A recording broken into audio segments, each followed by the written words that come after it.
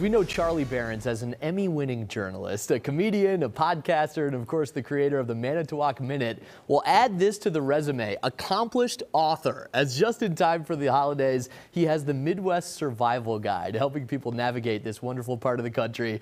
Charlie, great to have you here with us. I have to ask, first of all, what would your elementary or middle school English teachers think of you as a published author now? Oh, yeah. Well, I think they just have two words. They'd be like, yeah, no. And I say it's a very thick book, so if any of the tables there or any of the news desks are wobbling, you stuff that under there, it's going to be really strong and secure. That's why we went with the cardboard backing. It's really sturdy. Although I will say not as many pictures as I expected for this thick a book. There's a lot of words in here. Impressive, sir. Yeah, and I did struggle with that because I myself am more of a visual guy, and I, in fact, when I was writing it, was saying, hey, can we do more pictures? Then I would do less writing. But they said, yeah, no, they pushed me. They really did, and so I'm pretty happy with a lot of the words in there. I haven't found any spelling errors yet, so I also haven't read it since I published it, but don't. Well, we won't call you on it. Don't worry. It does inform. It does educate. One of the things that I maybe should have known but learned from flipping through part of it, Jack Dawson, Leo's character in Titanic, is apparently from Wisconsin, which actually explains the end of the movie to me. He was just being Midwest nice and fell off the plank. Yeah, I mean, that was it. I always thought about the ending of that movie because it didn't quite make sense because, Rose is sitting there saying, Jack, I'll never let go. And then Jack says, Rose, I love you. And then drops him to the bottom of the deep blue sea. It doesn't make sense. But what if he was actually from Wisconsin? Would he have said, I love you? I don't know. I think he would have actually said something more along the lines like, Rose, I lack the emotional capacity to tell you I love you. So I'm just going to tell you this.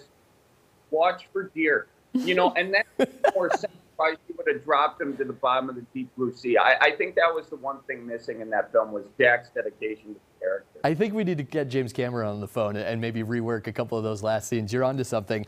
I wanted you to know that we respect you here on the show, and I would pretend like I had read this by flipping to a part of the book and then describing it so you'd think I gave you the time to get through all of it. The part on being different types of Wisconsin people is hilarious. The hunter that says vegetarian is a Bavarian word for terrible aim. Or this one spoke to me as a transplant, the transplant who has an unchanged cell phone number revealing an area code not from the Midwest. You really hit the core of so many of us, whether we're born here or just moved here and want to be. Yeah, that was what we tried to do, and the idea kind of came from a bunch of fans who were always reaching out saying, I'm coming here for college, and do you have any how-tos or tips or whatever? Or I have grandkids now in the Midwest, so I'm moving to be closer to them. What are your tips? So it really came from that. And then I just started thinking about all these other concepts that people who are coming here need to know, but also people who are here may not know. If you're in Wisconsin and you go down to Cincinnati and someone offers you a three-way, you might be looking at them a little weird until you figure out that's just a chili situation.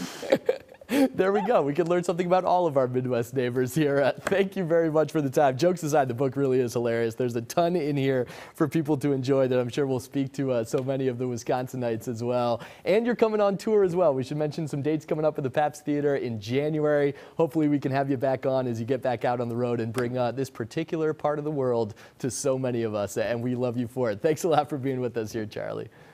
All right, watch out for deer. Yes, sir, which we now know means he loves us. He loves us. I love that. We love you, Charlie. Thanks for being on the show. Looking for a place to hold a family outing?